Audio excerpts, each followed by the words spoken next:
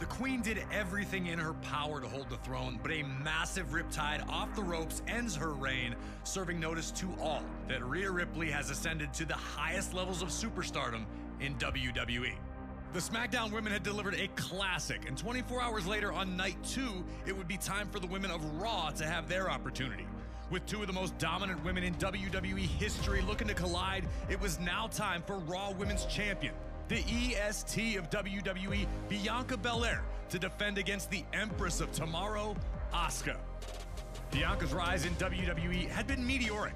After a successful run in NXT, she joined the main roster at WrestleMania 36, and 1 year later, would capture the SmackDown Women's Championship in the Night 1 main event of WrestleMania 37. She'd lose to Becky Lynch at SummerSlam 2021, but the two would have their rematch at WrestleMania 38. This time, however, Becky was the Raw Women's Champion after being drafted from SmackDown, which would lead to her relinquishing the SmackDown Women's Championship in exchange for Raw's version. And this time, it was Bianca emerging victorious. Belair's reign would see victories over former women's champions Becky, Bayley, and Alexa Bliss. Truly in her element, no one has been able to find an answer for Bianca Belair, which is what made the world of sports entertainment buzz in anticipation when Asuka emerged from the 2023 Elimination Chamber as the winner, guaranteeing a meeting with Raw's women's champion at WrestleMania 39. When it comes to accomplishments, Asuka has left no stone unturned. NXT Women's Champion, Women's Tag Team Champion, winner of the 2018 Women's Royal Rumble, winner of the 2020 Women's Money in the Bank, held both the Raw and SmackDown Women's Championships, and of course, her initial undefeated run of 914 days to start her WWE career. Asuka had returned at the 2023 Royal Rumble sporting a new look, seemingly dialing into something even more sinister than her punishing norms. She didn't win that night, but rebounded nicely the next month at Elimination Chamber, securing the meeting with Belair. Would Bianca's strength and athleticism be enough to survive Asuka's submission and kicks? Could Asuka find a way to stop a prime champion who seems unstoppable? Or would Asuka find herself as just the latest former champion to fall victim to Belair's KOD? These were the questions on the minds of the members of the WWE Universe. If you're going to defeat Asuka, it's going to take everything that the EST has in her arsenal. The power advantage is there, and if the KOD connects, it's lights out. But swing for the stars against Asuka and miss, then it's the mist. You're on your own, against the wall, but we all know that even with the pressure building, you will never fall.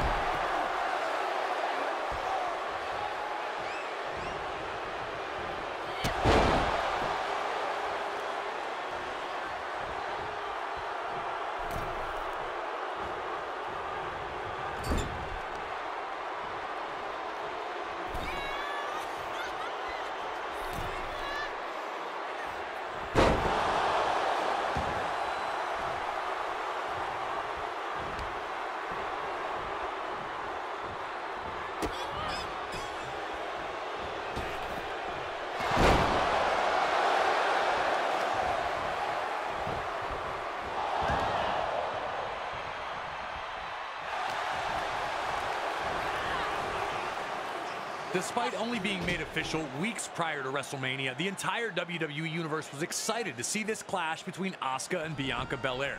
Asuka looked to take control, Asuka over the top rope and crashing hard to the mat. If Asuka was going to win that night, she'd have to avoid letting Bianca get a hold of her. That's right, baby. Okay, all right.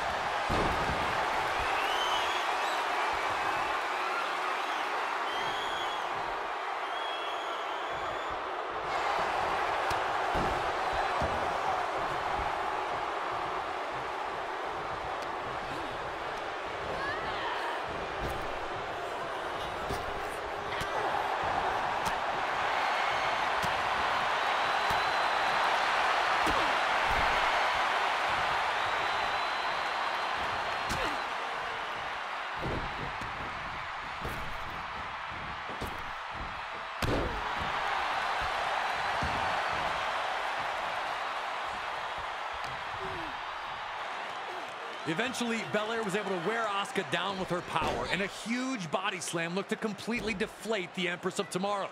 Incredible struggle.